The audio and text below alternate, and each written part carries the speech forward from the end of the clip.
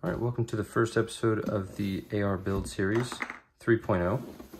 As you can tell, we're going to be taking a look at the EPC builder set. So they release different builder sets every month in different types of finishes.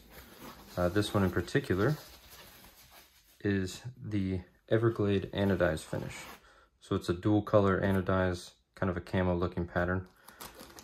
Let's take a look at what's in the box.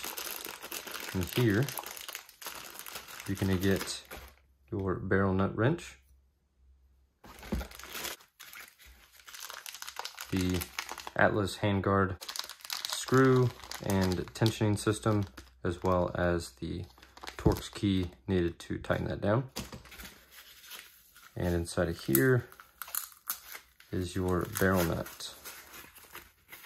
They also include some shims. I typically don't ever need to use these shims, but they also include shims.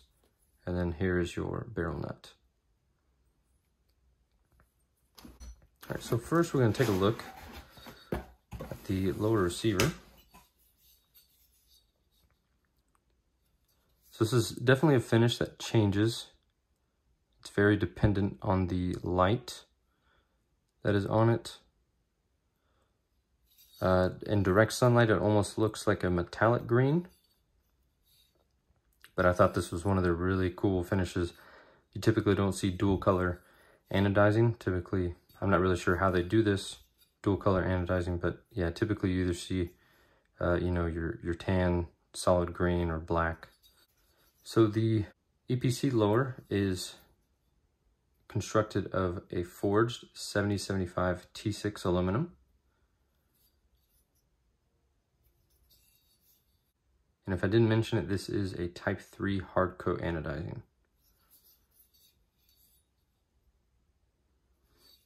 So you get an integrated trigger guard right there, and it is sort of skeletonized. You get a very flared magazine well.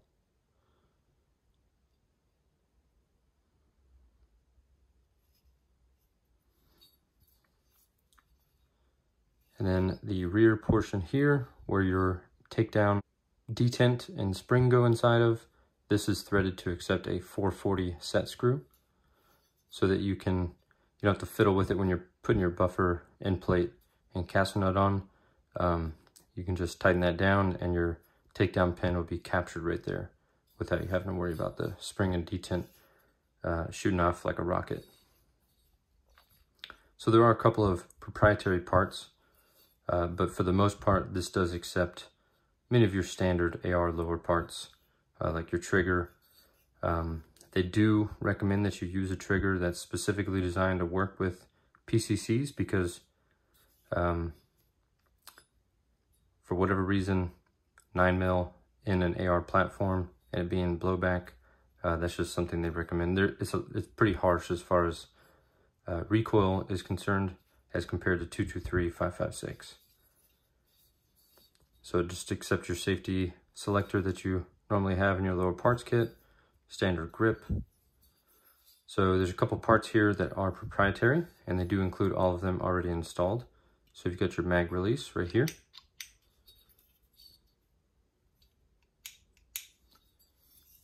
You've got your bolt catch roll pin that is threaded.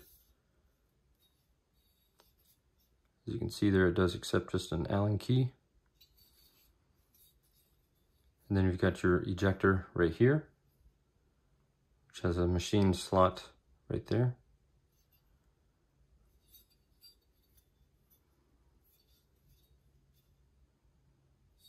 Overall, very nice build quality. And then they also include right here a screw that mates up to your upper receiver against the takedown lug, and that'll just take out any of the slop, if there is any, between the upper and the lower. All right, next up, we're gonna be discussing the upper receiver. So you can see it's got that same type 3 hard coat anodizing, green and black. This is constructed of 7075 T6 aluminum, and it does start life as a forging. It is not CNC'd from a solid piece of aluminum. So it does feature last round bolt hold open in the upper receiver. Sometimes you'll see that in the lower receiver, just depends on the company manufacturing it. So it does have this pin right here that goes across the lower portion of the upper, and it interacts with the follower on the Glock magazine. So that'll allow your last round bolt hold open to function. No forward assist. Typically it's not even something you see on 9mm blowback systems, especially the bolt carrier group. It doesn't have those notches that you would use a forward assist for. No dust cover, just smooth, slight little bump for your brass deflector. Picatinny spanning across the top. And normally on the solid black versions, and I think on the Cerakote versions, you would have T markings up top, but none are featured here. It does accept your standard threading for AR barrel nuts. So if you ever wanted to switch out the handguard for anything else, you could just use your standard barrel nut.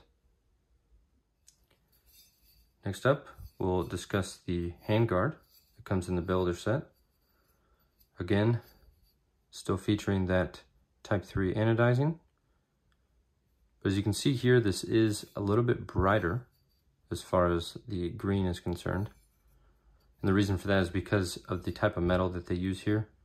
It is going to just show a different color when it comes to actual color anodizing, not black or anything like that. But yeah, when you do use color anodizing on different materials, you will get definitely different shades.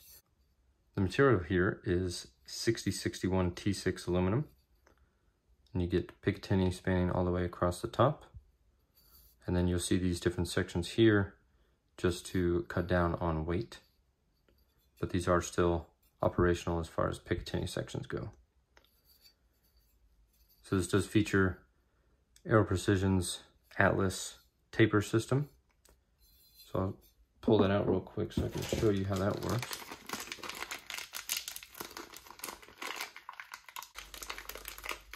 So the way the handguard attaches to the barrel nut is with this turnbuckle screw and these two taper locks right here. One is reverse threaded and one is normally threaded. And so you've got this turnbuckle right here, and that interfaces with a detent. I'm going to try and show that on camera. You can see this detent right here on the handguard. And so as you tighten this down on the barrel nut, it's going to click in place. So the detent's going to recess inside of those and click in place as you tighten this down right here. So these just screw on to the end of your turnbuckle, like so. And then slide inside of the handguard, like that. If you guys have any questions on the builder set from Aero Precision, whether it be the upper, lower handguard or anything like that, just drop a comment down below, and I'll see you guys on the next episode. Thank you for watching.